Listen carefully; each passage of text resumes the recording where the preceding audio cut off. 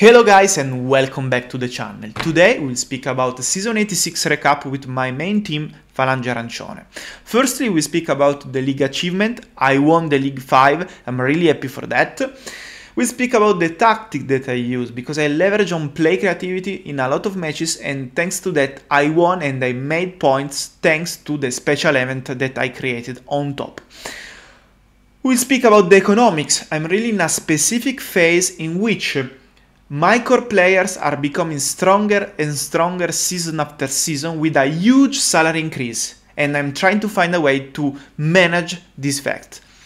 To conclude the video, we'll speak about my cycle training that I called the cross cycle, in which I finally completed my 5 core players that are building a cross in the field from the central defender to the forward. So we'll see how I'm managing the cycle training called cross cycle. Firstly, let's speak about the league achievement. At the beginning of the season, I created 3 specific objectives. The first target was at the end create profit thanks to the season trading, and I was not able to achieve this target, mainly because I decided to wait a little bit more, waiting the peak of the demand of season 87 at the beginning of the season 87, trying to make more profit. Therefore, if we look at the status of season 86, I was not able to achieve this target. Second step, improve the B-weekly. I was not able to achieve this target too, because I increased the income thanks to the stadium, for example. Also, I had the reward for the first positioning, but still was not enough for the huge wage increase that I am facing right now, and we'll see later why. The third target was keep the presence in League 5, because anyway I was training at 10%. My core player were with low playmaking skill, and I was playing 3-5-2, so I was not sure to be competitive enough, but at the end I was able to win the league. So I'm really happy for this, because I was not planning. Now, let's speak about the tactic, the approach that I used during the season. As I told you, I was not expecting to win. If I was able to achieve this, is thanks to the experience that I did as a coach of the national team, really, because my team was not the strongest one. My opponents were strong with better stats, mainly in the first part of the season. In the second part, the playmaking training was improving my midfield, and my ratings were a little bit better, but anyway, I was not the strongest one.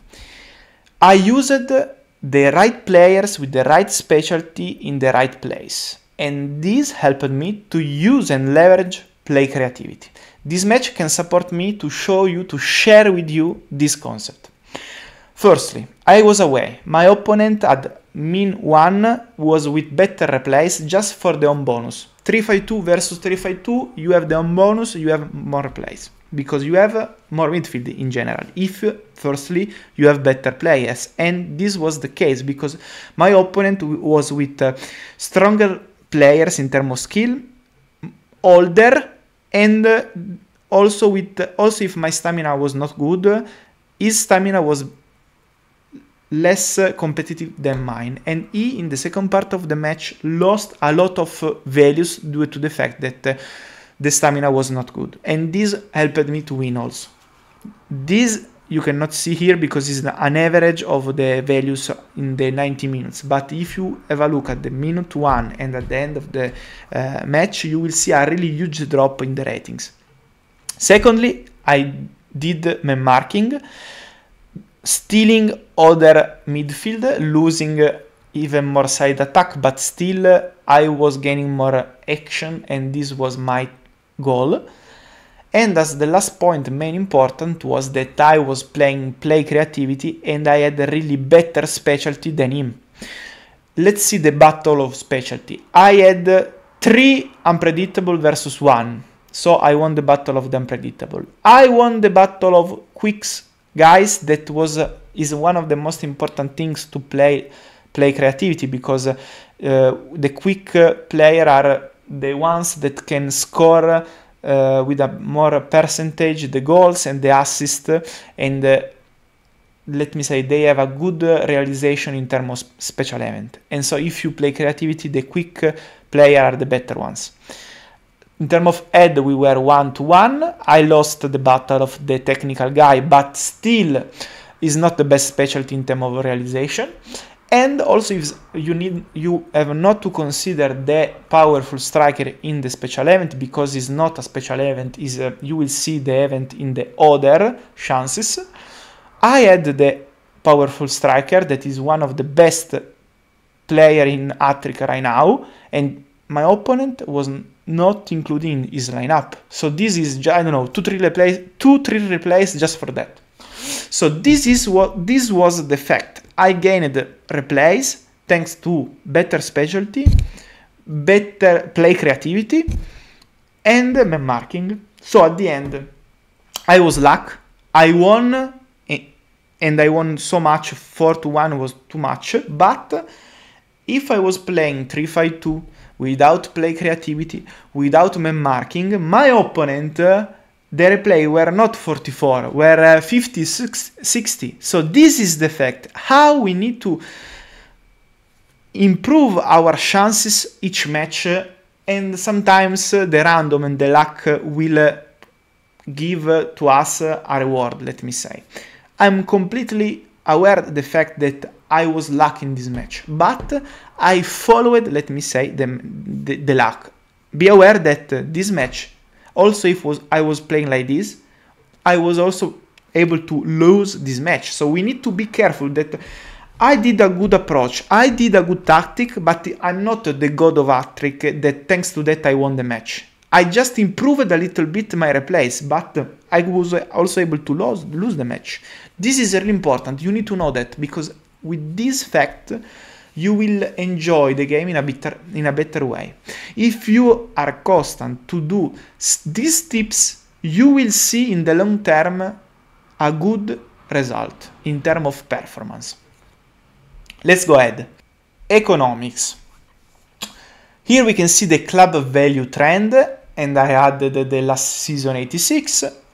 What you can see, the club value, that is the total, that means the estimated team value plus the cash, the money that you have, and I'm including in the cash also the reserve. So you can see a positive trend season after season from when I rebuild the project in season 77 with the 17 years old players. Each season the value is increased. Now when my players are becoming older, the value is more, let me say, stable, because I reached the peak of the value that I can achieve. I think really this curve will be more or less stable. Maybe I will have still some increase, but more or less will be stable. And in some moment, for sure, when I will be competitive, when my team will be 30 years old, I will see a negative trend. But in this moment, the club value is stable, more or less. Speaking about the season, I lost 1 million. I was not able to do profit, as I told you before. We will see in the next season. And what we can see here, I lost 10 million, and I was not able to improve the total, the team value with the same value. So I paid 10 million more, and my team improved by 9 million. But anyway, I really believe that in the next season, I really hope that the KPI will be better. This is a transition, let me say, season. I have my core player with 26 years old, that is 26 until 29, more or less, is the period in which you pay more the salary. The skill are becoming really huge. I have a primary skill really huge. The salary is increasing. You can see the trend. For example, when I add in the cycle training the pirate, I obviously lost money because I added in the team value with the value of the pirate, and I increased the salary. The same with my bomber collar. I bought him, and not only him, I lost money cash, but I increased the team value and the salary increased. After that, there was a moment in which I cleaned the team, improving the salary, making more cash, being ready to buy my 2 core players that ended the cycle, the core player of my cycle training that you will see later. And this season more or less is the same of season 84. I really hope to show you that I will improve the economics, because this season I sold someone, the salary is a little bit better, but still my core players need to grow. For sure I will increase the salary, for sure I will achieve 600k for salary, and I need to handle with season trading, is the only way. But now let's go ahead. Here we are with the cross cycle. Let's see what I mean for cross cycle. Firstly, these are my core player in season 85.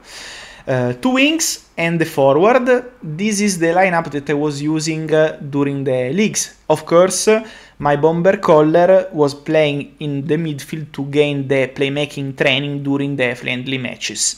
What I did this season, I added the Eagle Nodu. Was a complete defender with the skill defending that I won't touch already with 17. With already some playmaking. He is unpredictable. He is Nigerian, and I'm really happy because I following the Nigerian community. I love all the project around Nigeria, and I wanted in my main team a Nigerian guy. And I added also an Italian guy, Trentin the Magician, that was with more playmaking, that will be the pillar of the midfield and will be my core player in the midfield. This is the completed let me say lineup for my core players. This is the lineup that I will do during the league matches, training them at 100% playmaking, and in the friendly matches the Eagle and the Bomber will play as inner midfielder to gain the playmaking training. What I will see as final target. Here we have, in 3 seasons, more or less, or 4 seasons, the Eagle central defender will be completed in playmaking. Maybe he won't be able to achieve 17, but 16 and half. My bomber caller, that is a powerful striker, will achieve 15. My wings that are with me really a lot of season will be 80-80. And my magician Trentin will achieve 19 playmaking. Building what? A cross in my lineup.